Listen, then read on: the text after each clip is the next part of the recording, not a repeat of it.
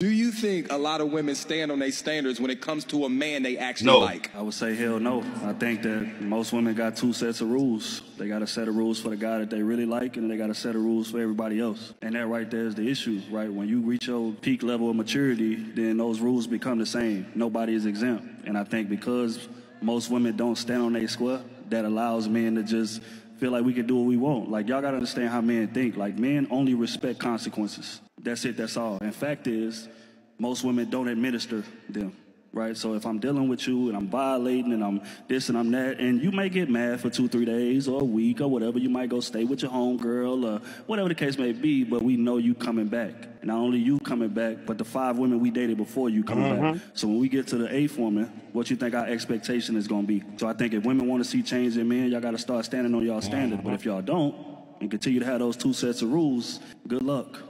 You know why I feel like that's true? Because be shot is when you leave them, don't they? Yep. What the I just cheated twice. Times 6. 3 days ago. That's the only time they be okay She with was in going the to see the past. lady. And Oh, right. as soon as you leave, that's when they want to go see the lady and fix every up thing about them. No, it's too late. I no longer care. Hey, you know what's funny to me, man? We all know a guy who literally gets away with murder when it comes to the women that he deal with. I mean, he can call them out their name. He could disrespect them in front of us. He could shoot his shot at other women around him. I've seen some guys who just got it like that to the point where the girl will literally just put herself in this mental space where she just justifies everything that he does.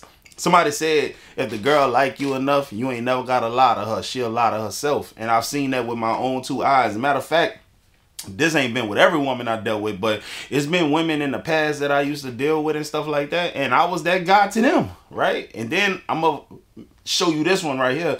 The same thing go for us men too, bro. Like, real talk, you'll be dealing with a woman who will do everything that you would have basically cut another woman off for, and you'll put up with it because maybe she's that pretty to you, maybe the box that fire. It happens to both genders. I ain't gonna lie to you, bro.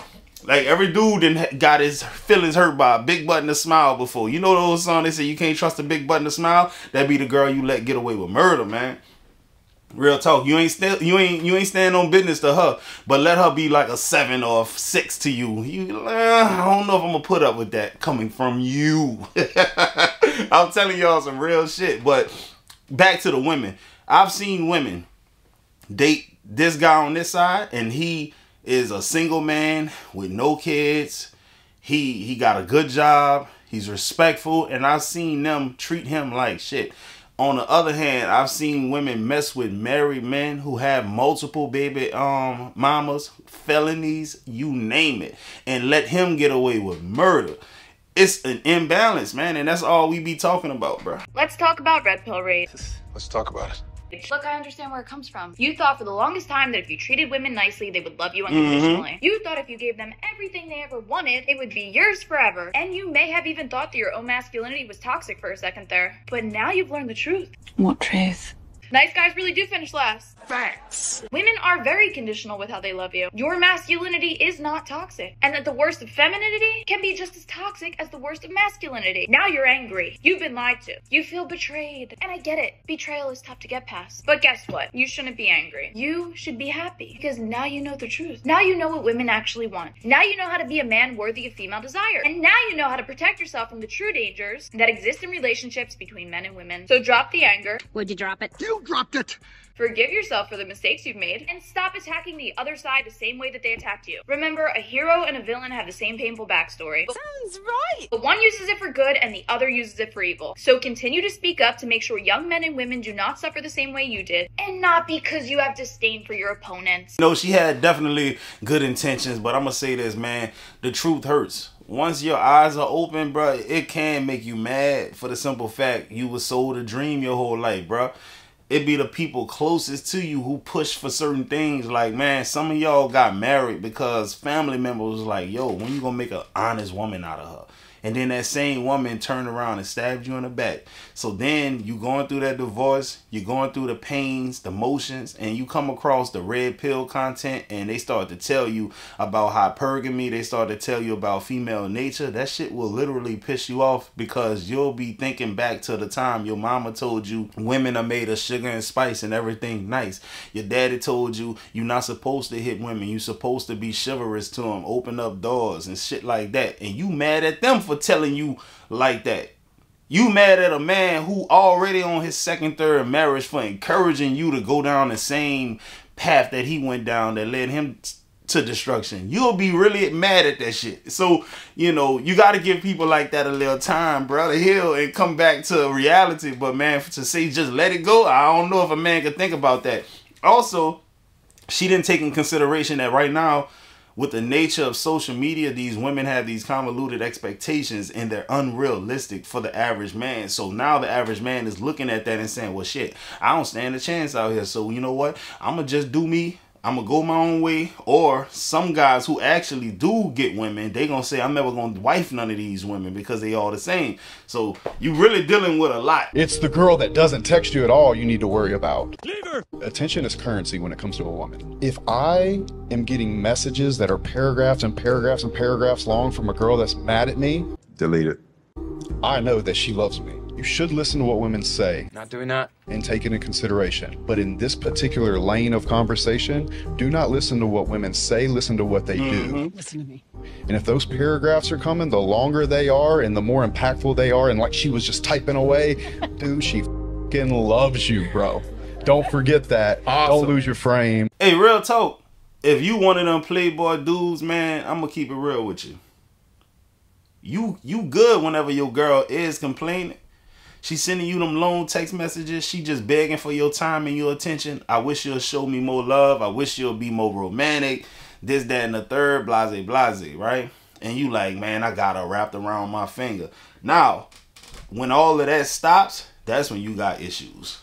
Once she becomes numb to it, once she goes quiet, you're done. She's checked out. She's probably already got her work husband. She's about to be with him. She ready to leave you. She been putting money to the side. She got her deposit money ready for the next apartment that she about to move in. Her credit score up. She been hitting the gym. She done lost weight. She getting attention from men now. So her confidence is going up, and she really looking at you like a flunky now. Like, what did I ever see in you type shit, bro? Y'all niggas let it get to that point, boy. It's a wrap for you. I'm keeping it real. But like he said, if that girl sending them paragraphs, dog, she still wants you, bro. She still got it for you. You said that our body counts are growing because of opportunities. That's exactly what I said. I said that. You think we're doing it because we want to be pleased sexually? Got that right. No, it's not because you want to be pleased sexually. It doesn't make you happy. Like when you go and you have to do the walk of shame in the morning, you're holding the boots, walking back, and you're still wearing that whore outfit from the night before. You don't feel good about yourself. You'd rather be with a guy who's making you feel secure, who's making you feel happy. But you've been encouraged by stuff like She-Hulk and Megan Thee Stallion to twerk in the club and do all this nonsense every day. And you think that is making you empowered, and you think you're a boss bitch babe, when really that's not what you want. You want to be with a good man. You want to have a good, happy relationship, but you're here in the club every night searching for something that's empty. You're chasing dopamine instead of real love. Facts. Hey, you know what? You have to be a special kind of 304 for you to really love that getting smashed and sent back to the streets lifestyle. Like, something really got to be wrong with you mentally. That probably is a chemical imbalance. There's probably some suppressed childhood traumatic experience tucked off way deep in your subconscious mind that you don't even remember. Something foul happened to you that your body... You know, we have defense mechanisms. Like, if something traumatic happens to a child, man, your mind will basically put up a fortress around that memory so that you can't easily access it unless something traumatic happens to you again. So a lot of times, a lot of the promiscuity that a woman experience comes from something that went wrong when they was a child, man. I'm telling you, like, you can study the psychological literature. A lot of promiscuous people were mishandled as kids. So they're numb to that kind of shit. So they act out in a sexual manner. They looking for love and all of these dudes and stuff like that. And they don't even know it. They think they just having a whole phase. Nah, you've messed up in the head. Something's wrong with you. You need to go get therapy. Because sleeping with a new guy every single day is not normal. Sleeping with a new guy every single month is not normal for the average, healthy-minded woman. That just don't make no sense. And that walk of shame, that y'all gotta do because that dude don't give a damn about you, you know he don't like that. You know that kills your self-esteem, man. So for them to get up there and lie about all that, man, listen, it's disingenuous. Can I ask you one more question? Don't ask questions. Don't ask questions. Don't ask questions. Fire away, honey. Okay. If you have only one place in your heart for one woman, or you want to have one woman in your heart, I think you said, why don't you just commit to one and choose to be faithful to her? Bros before hoes. I'm just not wired that way. I spent my whole 20s trying to fix myself. Thought something was wrong with me. Self-control. You work out, you do business. Yeah. You can possess your own power and direct it the way you want to direct it. It's just not how I am. It's not how I am. I was different. Do you think that might be a limited mindset? I think it's none of your business, but I don't want you to think I'm triggered by you. I'm not. Okay. I saw somebody say that, and I think that's interesting. I think you're annoying, but I'm not triggered. You know what I'm saying? No, you are. You're annoying. It's annoying. I'm annoyed. In like this goody two-shoes type way, and that's fine. I'm gonna live my life on my terms, unapologetically, like truly. So you can ask me this 85 different ways. At the end of the day, I'm gonna walk out of here the same man. Now, I truly believe that most women, I'm talking about 99.9% of the women, I'm talking about even your Mia Khalifas, I'm talking about your famous women, your high profile CEO women, I'm talking about from top to bottom, from each end of the spectrum. I believe that most of them truly want to be settled down with a man that loves and respects them. But they done did so much craziness in their life. They done wasted their youth. They done been ran through all kind of stuff. Whatever reason why that they keep self-sabotaging these relationships, I don't know why. But I do truly believe there are a lot of men, probably, I would say 15 to 20% of the male population are perfectly fine with just running through these women for the rest of their life. And I'm talking about they are legitimately content with that. They're willing to die alone, whatever. Because I feel like a lot of men are literally just wired to just spread their seed around, man. I'm not going to hold you. I truly believe that. I know some guys right now. Now, I'll never be 100% able to pinpoint and show you without a shadow of a doubt that they feel like that, because we don't know what's going on inside their mind. But you think about guys like Leonardo DiCaprio, man, we ain't never seen this man get married. Not that I know. I don't check for him like that, but I think I would have heard about it had he gotten married before. All he do is run through these supermodels and he exchanged them for a younger model every 3 to 4 years. That's what he been doing ever since I heard about him. You dig? I know a lot of guys like that. But women, I think y'all be wanting to settle down, straight up. What do you think is worse, when a man cheats or if a woman cheats? Women. I feel equal. I feel like it's a betrayal either way. It's in between. I feel like it's both. Look at me. Eye contact. Men can truly have sex with someone that they hate. You ladies aren't doing that. You love it. Think about the point that you have to get to, ladies, to allow a to slide in between your soul gaps and smack it and flip it around. You have to get to some emotional point. So that's a difference. There's a vast difference of a woman having sex and a vast difference versus a man having sex. That's what we're talking about. So since there's a difference, when a woman cheats, it's worse because we know that she has to like the guy that she's stepping out of the relationship with to a certain degree. Now, when a man, we know that he doesn't have to like that girl at all. He could actually hate that woman. Psychopath. But he'll still get his rocks off. That's what I'm saying. So it's just not the same. Nah, it's definitely worse, in my opinion, when a woman gives that box away to another man, because he had to conquer you straight up. He had to make you say, you know what, this relationship that I got at home, this hardworking man that I have at home who takes care of my kids, who pays for everything that I do, and this little job that I got, it's just a little money for me to go get Starbucks with. I don't need this job. I just have this job. Like, a man who can convince you to get down on your knees and eat them up, knowing that you got all that at home to lose, he conquered you. Now, a man who doing all of the work, he's that man, he's paying the bills, taking care of the kids, they all in private school, y'all travel 3-4 times a month. You know, he buys you gifts, he randomly brings you flowers and stuff like that. He might have a momentary lapse of judgment. The hot secretary girl come in there and she seduces him, and, you know, he get rock hard and he blow her back out. But it was no emotions involved. She just did what a woman do, and he does what a man did. He didn't like her like that. One and done. Never thought about her again. Fired the broad right after. I'm telling you, it's worse because he didn't plot. That fell in his lap and he fell for it. Both cases is wrong, but We know the dynamics of when women cheat, man. This dude been plotting. Y'all been sneaking around. Y'all been calculating how y'all gonna get away with this so that the husband don't find out. A dude will literally just smash the girl in the office, wash his dick off and go home and still love his wife the way that he been loving her. But as soon as y'all let a dude crack, man, y'all be wanting to be with that man, bro. And then y'all start to change and we start to feel the change. I'm telling you, bro, it's worse when women do it. Two wrongs don't make a right. I'm not saying that, but y'all get what I'm going. If you're dating a girl and she says any of these 5 things, let her go. Nope. Number 1, I only hang out with guys because girls are too much drama. If she says this, she's a girl who loves drama and attention, because a healthy woman has a close circle of girlies that she likes to hang out with. If she hangs out with boys all the time, she loves the fact that most of them would smash given the chance. Number 2, that guy is so hot. Go with him. Go. If she mentions how attractive other guys are in front of you, that is a woman who has no care or regard for your feelings at all and is most likely fishing for compliments or fishing for some type of issue to happen. Number 3 is, I'm an expensive woman. Are you sure you can afford me? If a woman says this is very low class. In fact, I'd encourage spending money on your girl. However, a woman who has to voice this is simply just trash. Number 4, if she says, stop being so controlling or insecure. A healthy woman will actually hear you out when you're unhappy with something. This is a trashy girl who thinks she can do anything just because of this line. Pose. And if she thinks she can do whatever she wants without any consequences, forget all of that. If I should make a part 2, let me know down below in the comments and let me know if these are valid.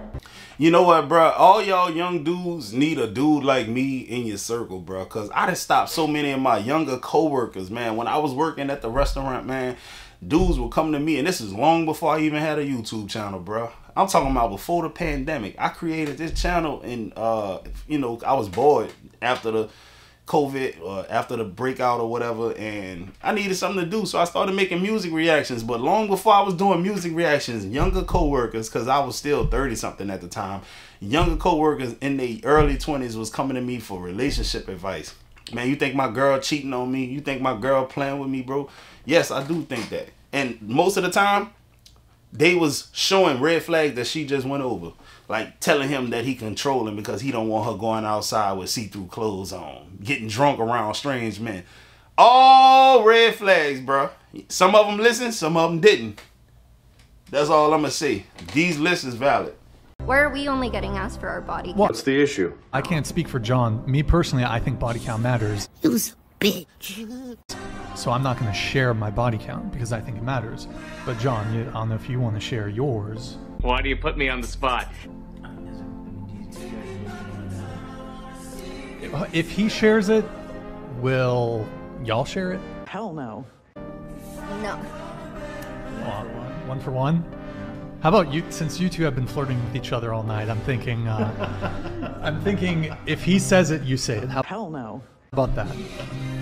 Gentleman's agreement? Fine. Oh, okay, there we go. John, go ahead. Ladies first. 11. Cap. Only 11, really? Do you think I'm ran Yes. through? Yes. Most likely. I'm just, you know. Sounds Yes. Like, mine's like 250. Damn. 250? Yeah, man, it's always funny to hear women say you shouldn't shame us about our body counts and that body counts don't matter. You should not be concerned with them because I'm with you now. What does my past have to do with our present and future? Well, it has a lot to do with it. And y'all subconsciously know that because if a nigga say, tell me your body count, y'all like, nah, I don't want to. Or y'all make up some small number that y'all think we can wrap our heads around because y'all know it matters and y'all know why it matters. It's kind of disingenuous, man. It's definitely kind of messed up. Straight up. You're talking about you been with 11 dudes. Man, you know you got to multiply that by 3. She threw 11 out so confidently, like that's still not a lot of bodies. It might not be a lot of bodies if you compare it to what women are actually doing out here. But what I'm saying is that was a number in her mind that she don't think is bad. The actual number she knows is bad, so she didn't tell us that. I promise you, bro. Ain't no woman finna sit up there and tell you that she actually slept with 11 whole niggas. If she slept with 11 dudes, she would have told us a number like 3 or 4. Real talk. This was what truly high value men do. They pick wisely. They pick super, super wisely. They're highly selective with the women that they choose. Be cautious. And then when they've chosen her correctly, they spoil her endlessly. They put her through the ringers. It's like, you know, when you go to 6-7 rounds of an interview to get into those corporate jobs, they make you go through interview after interview after interview, a bit like going to a Harvard application. When you get to Harvard, they treat you well. With delight. Your life is set. But up until that point, they put you through it. What Fresh and Fit teach is take any kind of woman and then don't give her too much, play games, treat her harshly. That's not what high-value men do. They've got a reputation. They can't just take any old girl and then try and train her. Doesn't work like that. They ain't got time for that. They take a woman who's been well trained by her family. That's amazing. I've never seen it from that perspective. Me either.